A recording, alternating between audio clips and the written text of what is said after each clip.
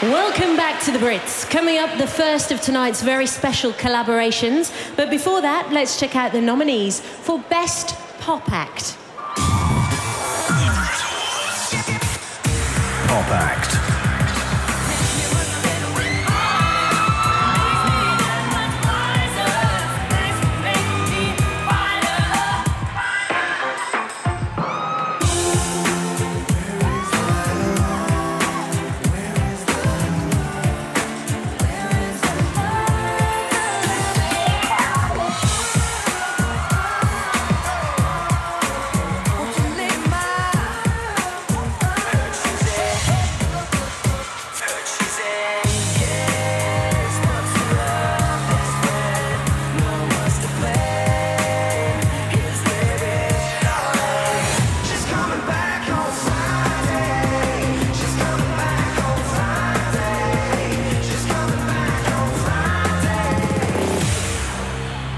Please welcome Mel B.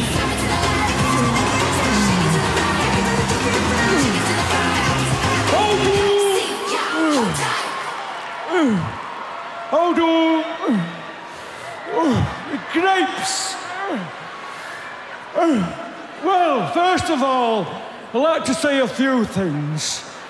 Didn't Cat Dealey look nice coming out of that bottle? I'd share her bathwater. Ooh, lovely breasts. Secondly, is Bunton here? Hey?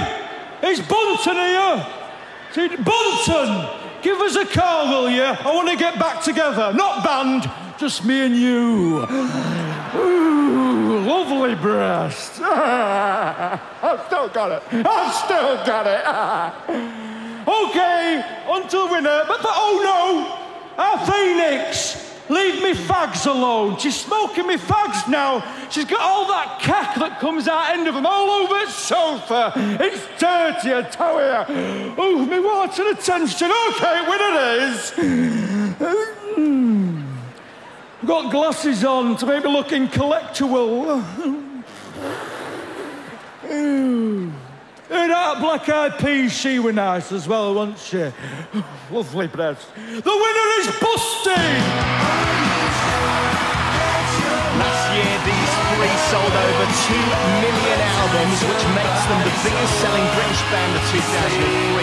The Naughty Boys of Pop, as Cat likes to call them, Busted, are this year's Best Pop Act. Aren't they lovely? If there were 3 girls, it'd be nicer though. There you go, lads. Hey guys, okay, we want to say a big thank you to Universal Records, Universal Ireland, Paul Adam, Louis Bloom, and especially Jason Arley, who's done a lot for us. And our management, Richard, Darren and Fletch, thank you very much. Yeah, and also I want to say a big thanks to the fans, because without you guys, we wouldn't be here, so thanks very much. Thanks. Thank you. Thanks.